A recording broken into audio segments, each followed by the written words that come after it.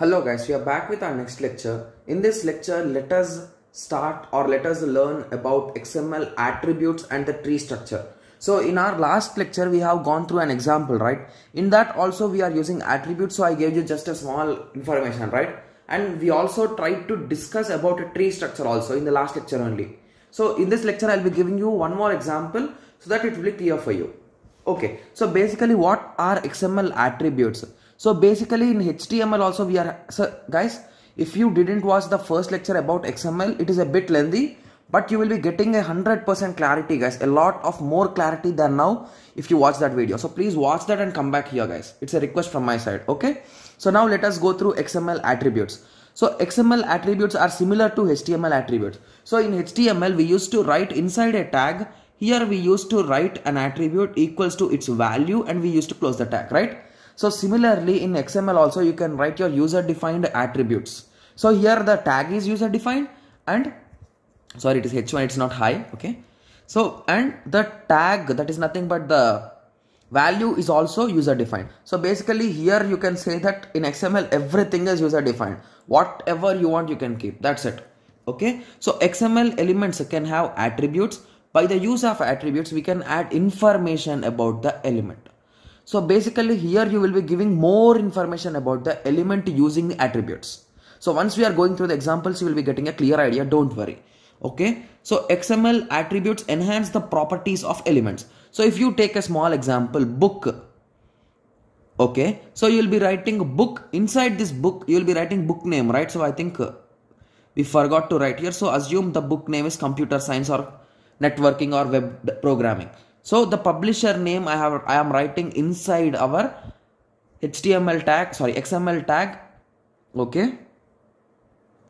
Okay. So in this way we are writing. So here we will be writing the publisher name. So this is nothing but the user defined. You wrote on your own. That is nothing but your attribute. Okay. So how many ways can you write this same statement, guys? There are two different ways. So you can write the first way is nothing but the way that we discussed now. Book publisher is equals to the name of the publisher and book will be closing. This publisher is here the attribute. Like you can write without attribute also, but the length will be a bit increasing. It's not too lengthy. It will be a bit increasing, guys. Book publisher, you will be writing the name, again you will be closing the publisher and I will be writing the book. So in this situation it will be acting in this way. So the book will be the parent. For parent we are having a publisher and the publisher name is the name. Okay, so in that way. Okay, so you can also say that it is nothing but metadata. So the definition of metadata is nothing but data about data. So about some data, you will be giving some more information. That is nothing but metadata. See here, I told the author name is A and B and I am giving that the category belongs to computer. So I am giving more information about this author, right? So he belongs indirectly to computers. So in that way. Okay, in that way the XML attributes help us. Okay, so these are some syntaxes I think so. So let us go through them. Okay, so in XML, okay, I think in HTML I forgot to say. So in HTML also you can write comments in this way. So you'll be writing your comment here and you'll be closing with two minuses and angular bracket. Okay. Okay. So the syntax, an XML comment should be written in this way. Do not use comments before XML declaration. This is most important, guys. So what is XML declaration? This is XML declaration, XML version with, I think in our previous lecture I discussed about it, right? So, and along with the XML you will be writing the encoding version also. So you can write the common version for all, guys, one ISO 88591. Okay. Okay. So in that way you will be writing the version number and you will be solving it. So before that version you should not write XML comments. After that only you should write. You can use a comment anywhere in XML document except in attribute values. So in values is nothing but inside here. Here you will be naming the attribute like publisher and here you should not write the name. Okay. So that's also an important point.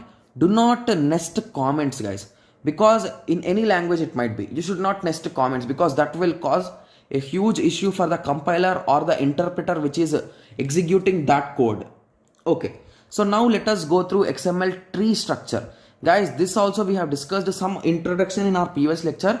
So now let us give a deep dive into the XML tree structure. So I'll be drawing the tree structure for this program, guys, or this script, or this hypertext markup language code, guys, you can say. Okay, so an XML document has a self-descriptive structure. It forms a tree structure within reference of an XML tree. The tree structure makes it easy to describe the XML document. Okay, so if you start observing here, so initially we started college here and we ended at the end. So indirectly college is our parent node. So I'll be writing here clearly, guys, so that will be clear. So inside college we are having a student. Okay, so student is also starting from the end and it's ending at the end. So here we will be writing student. Okay, so once it is done, you will be writing the first name of that student. So if you observe it here, it is starting and ending at the same place. So here it is nothing but the first name. Again you are having the last name. So I'll be writing first name, last name. Again the contact number, I'll be writing C. We are also having the email ID. Okay, after that we are having address. So if you observe in address, again there are some submodules. Those are nothing but city, state and pin. Okay, so these are the three which are inside it, and we are ending everything. So this is the tree structure for this XML, guys. So if you draw it neatly, it will be in this way. I think the image is clear. We are having college, student, first name, last name, contact, email ID, address. Address is again divided into pin code, city, state and pin code. Okay, so I hope everyone got a clear idea on XML attributes, and we also discussed about the XML tree structure. So in the next lecture we will be going through DTD, guys. So we will be starting the discussion with the DTD, that is nothing but document type definition. So this document type definition gives more information about XML, guys. So it will be giving the legal elements and attributes of XML documents. So I'll be writing the short notes for this topic, guys, because I didn't understand properly about this topic in our faculty's notes. So I'll be writing the short notes, and once it is done, we'll be continuing with the next lecture, guys. Okay, so let us meet in the next lecture. So I hope everyone got a clear idea on this. So let us meet in the next tutorial. Thank you. Thanks for watching.